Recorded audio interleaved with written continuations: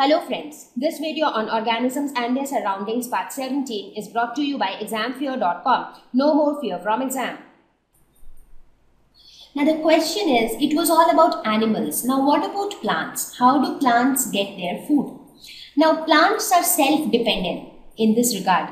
Plants prepare their own food by a process called photosynthesis. Now, a lot of you might question that, okay, even we prepare our own food. Our moms prepare our food in the kitchen. So we are also preparing our own food. We are also not dependent on anybody. But that's not the case. Even when your mom prepares food for you, what does she prepare? Sometimes she prepares maybe a sandwich for you.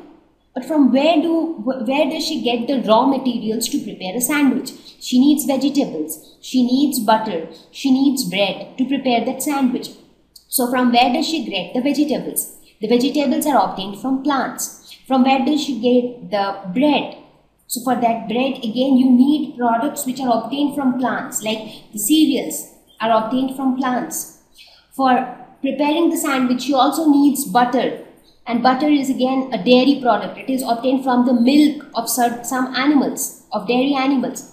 So you see, even to prepare that sandwich, which of course your mom is preparing it to make it yummier and tastier for you, but the raw materials of that sandwich comes either from some plants or some animals. So basically we are dependent for our food on other organisms, be it plant or animal.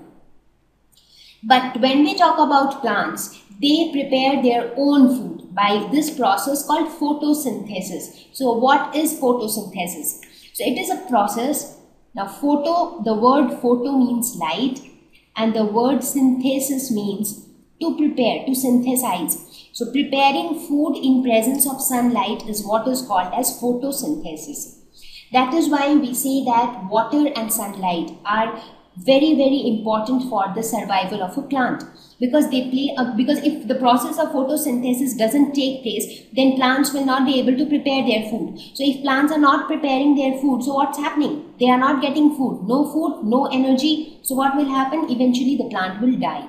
So it is very important to provide appropriate sunlight and water to plants.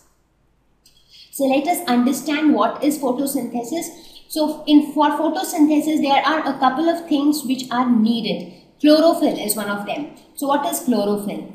It is a green pigment, green colored pigment, which is present in the leaves of plants. Present in the leaves of plants. Now due to the presence of this green pigment, the color of the leaves are green. So most of the plants have green leaves. That's due to the presence of this pigment chlorophyll.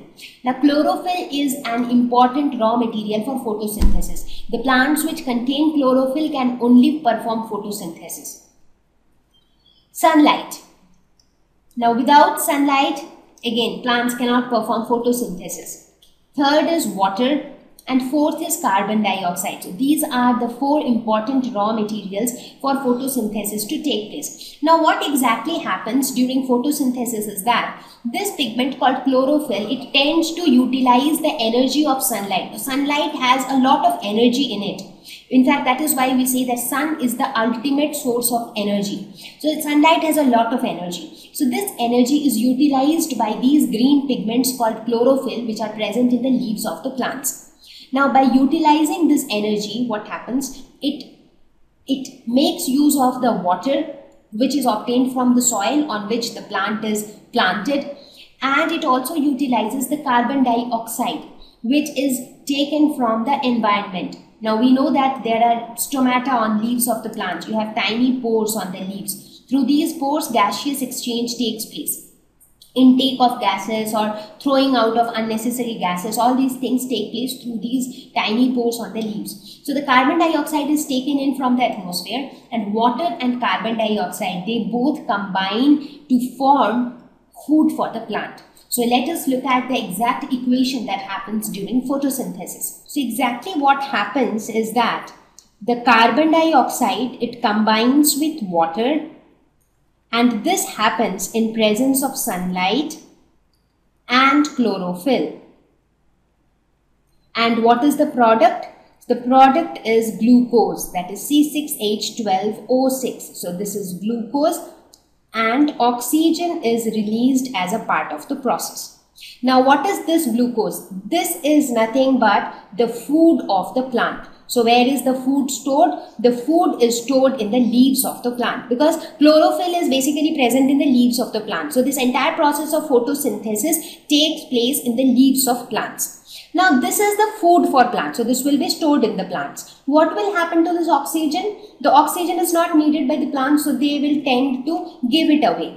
So carbon dioxide is taken up by the plants from the atmosphere and oxygen is given out into the atmosphere. So this exchange of gases where the plants take in carbon dioxide and give out oxygen, that happens through the tiny pores present on the leaves, which are called stomata.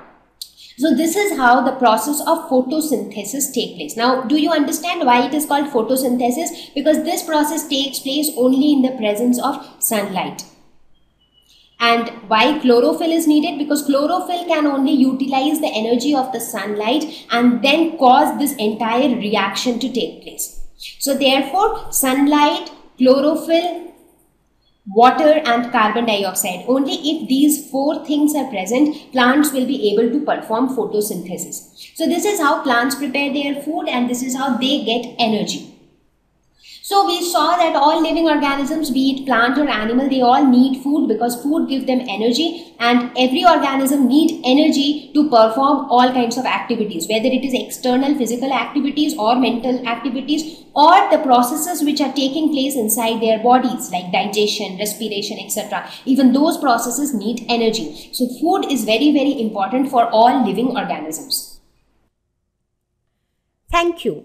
Please visit www.examfear.com to watch more educational videos with a better experience.